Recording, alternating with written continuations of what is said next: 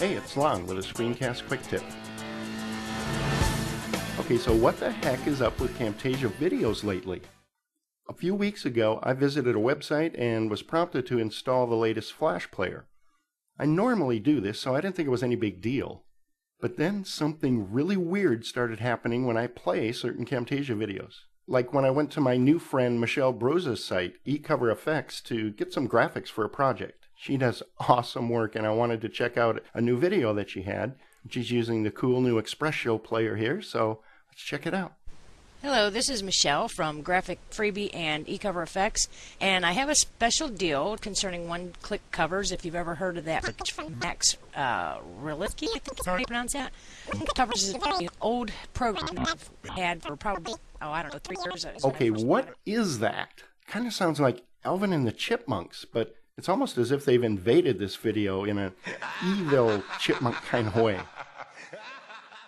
Turns out there's a problem with Camtasia Studio 5 and the newest Adobe Flash player.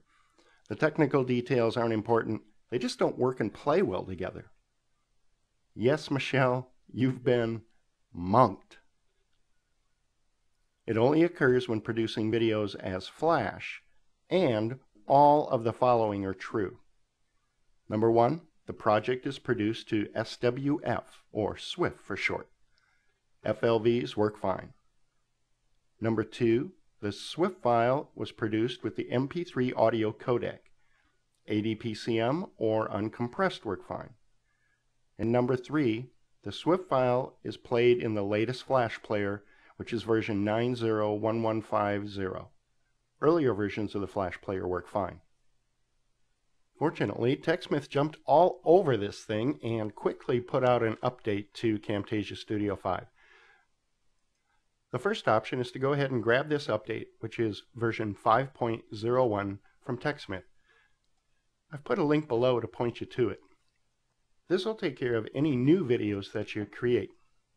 Of course, if you already have a ton of videos produced, like I do, going back into Camtasia Studio and redoing them all is not the most attractive of options. Fortunately, TechSmith kind of realized this dilemma and put together a little tool that lets you take existing Camtasia videos and fix them automatically. I've put a link to that below as well.